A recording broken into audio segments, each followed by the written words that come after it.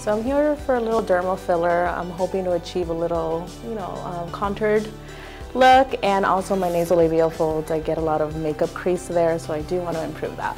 I don't just want to go to anyone. I've heard of a lot of bad stories, so I know that Dr. Emer knows what he's doing, so I'm really excited to be in his hands for the first time. We're gonna do a little bit of contouring. She's a little rounder to begin with, so you wanna shape and slim her face. To slim, we need to lift a little in the cheek, we need to bring forward the chin, and then we're gonna soften around her mouth because she has beautiful lips, but this is starting to come down a little bit. You can see when I pinch here, there's a little lost volume in this lower cutaneous lip area, and when I pinch here, there's a little lost volume in the corner of the lip. She's very full in the middle.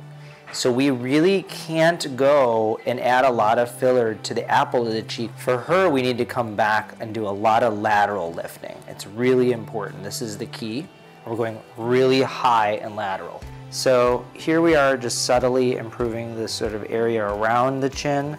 I'm gonna do a cannula in a second. She really wanted her folds to be improved.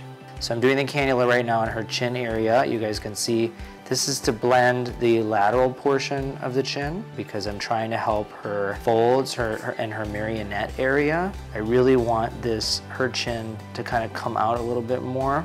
And then what I'm gonna do is right on the edge of her jaw, I'm just gonna do a little bleb, a little depot injection right there. All right, that is all of our facial sculpting. Let's show her on a camera, you guys, what it looks like, okay? Flip it around.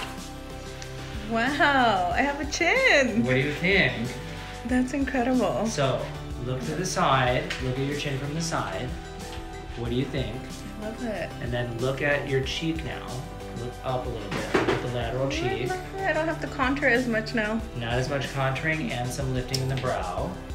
Doesn't that look nice? I love it. So as soon as I saw my results, I loved it. I mean, I didn't even realize I needed some filler in my chin, and I loved it overall. I think it looks really good, and it's very natural, so you can't even tell I had anything done. I'm really, really happy about that. I'm really stoked. Thank you, Dr. Emer.